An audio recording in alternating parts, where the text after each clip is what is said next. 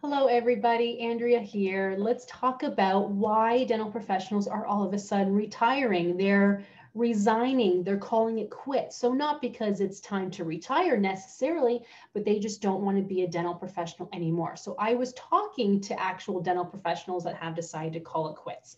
The first reason seems to be what everybody says is they're not making enough money for what they have to do. So, I kind of dug deeper in that. I kind of said, well, you knew how much money you'd be making when you got into this. Are you all of a sudden expecting to make $10 more per hour? And they're basically saying no. They just feel like they're not being appreciated. And that always boils down to, okay, can I handle this?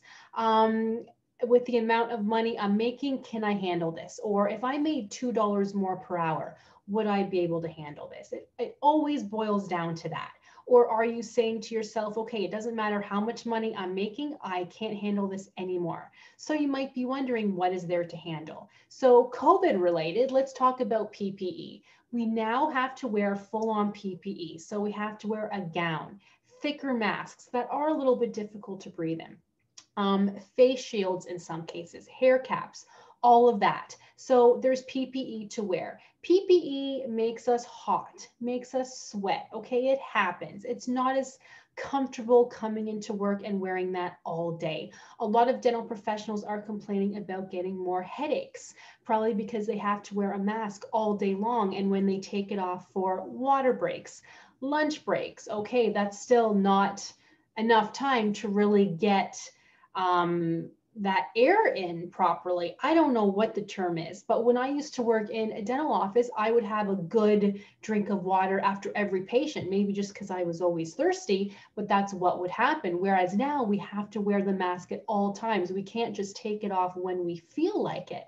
If we do, that might expose us unnecessarily to airborne particles, right? So we can't do that. So we're more tired when we get home. We're more dehydrated. People don't realize that.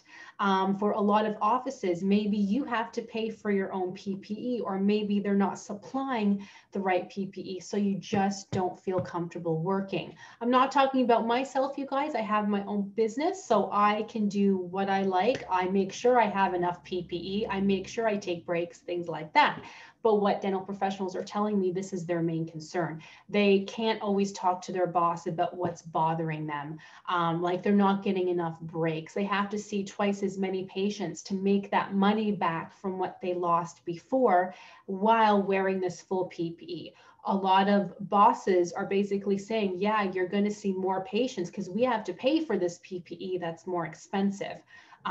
So that can be very, very tricky for a dental professional.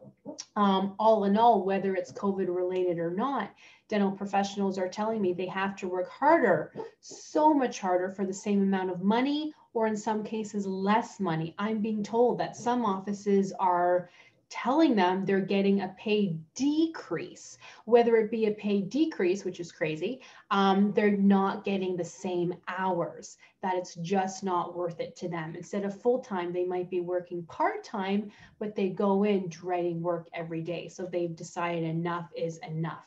A lot of dental professionals are looking now into other professions, not healthcare related at all. Another side of the coin is that people just simply don't feel safe. I've unfortunately had dental professionals say to me, you know, it has nothing to do with the job, with the money per se. I just don't feel safe. I want a job where I can work from home until this COVID situation is over, or I don't want a job where I'm dealing with public. I'm in the healthcare sector, I'm in people's mouths. I just simply don't want it. So that's why a lot of them are saying, no, I've had enough. They're looking into other employment. Have they been successful finding other employment? A lot of them say no, they have not, but they don't regret leaving the dental profession. A lot of them have said they might go back when COVID is over. Who knows when that's going to happen? So it might be a while. So that's why a lot of us are resigning, leaving. Oh, I forgot to mention, I've even had a few of them say they're sick and tired of our association.